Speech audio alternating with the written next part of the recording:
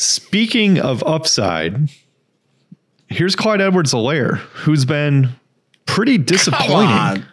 He's been pretty disappointing in his career so far.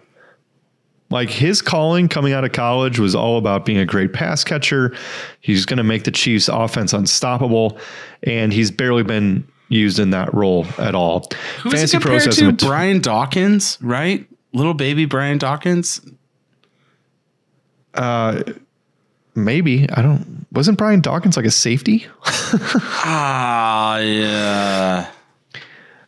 Yes. Sorry.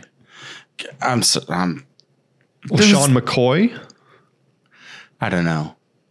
Shady. Anyway, so Fantasy Pros has him at 28. ESPN has him at 27. We have him at 27. He looks like he's a starting NFL running back. He's like, come on, do something sort of thing. Darrell Williams is no longer there. Jerick McKinnon is still there. Ronald Jones is still there.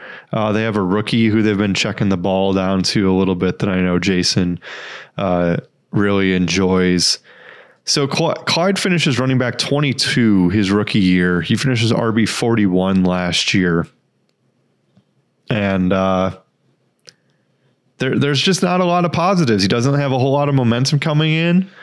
And I think that's okay, because based on where he's going in drafts, the Chiefs offense is not going to be bad.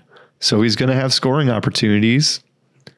So if he can get healthy, he's just 23. He's going somewhere around 6, round 7. So he's missed some games, missed 3 as a rookie, 7 last year. Oof. This is a guy that some people were taking as a first round pick a couple of years ago as a rookie, Jason. And he has not flashed any of that potential that we thought that was going to be there. No, and it was Brian Westbrook. So both previous Andy Reid Eagles, Brian Dawkins and Brian Westbrook, but that's what the comp was coming out of college for Clyde Edwards-Helaire was Brian Westbrook Jr. Has not lived up to the hype at all. No, not close, quite honestly. Hasn't stayed healthy, has not shown any ability to convert tough yardage or goal line remotely. That offense, though, I mean, they kind of got stuck dealing with too high safety looks, and they couldn't get defenses to show them anything else.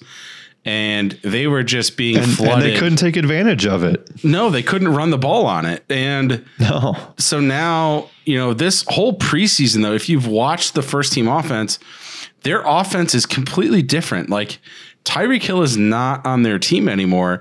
They're running I formation. Breaking news. Oh, right. Breaking news. How's that for newsy stuff? But they're running I formation. Like, they are getting fullbacks in the game to lead the way for their running backs now, and to try and create some single high looks that they can then take advantage of in the passing game. So I think that the defenses that they are stuck dealing with are going to be a little bit different. They just need to show their ability to actually capitalize in the running game when they do get those too high safety looks. I'm really just not convinced that Clyde Edwards-Helaire has the ability to hold on to his job all season. Yeah, I mean, wouldn't you rather take a flyer on Isaiah Pacheco a little bit later, or draft? You could draft him or Jerick McKinnon basically in the last round of your drafts, and then you still get a piece of the backfield. Clyde Edwards-Helaire can't stay healthy anyways. Last season he missed half the season, and then when he came back in the playoffs, he was outsnapped 2-1 by Jerick McKinnon. Like, it was Jerick McKinnon's job. So why, like, the upside is there. There's a crap ton of upside, but he's had 2 seasons now where he has not shown his ability to capitalize on it, because that upside has been there the whole time. It's not a new situation. He's just not, he's not that short yardage converter. They're probably going to go elsewhere when they get close. And it's going to be frustrating, but you don't have to get him where you had to get him before, right? Like, he's people's 3rd running back at his current ADP. Right. So, yeah. He's not even like your flex player. Like he's almost borderline a bench guy that if he hits, you're good. Otherwise, I don't know.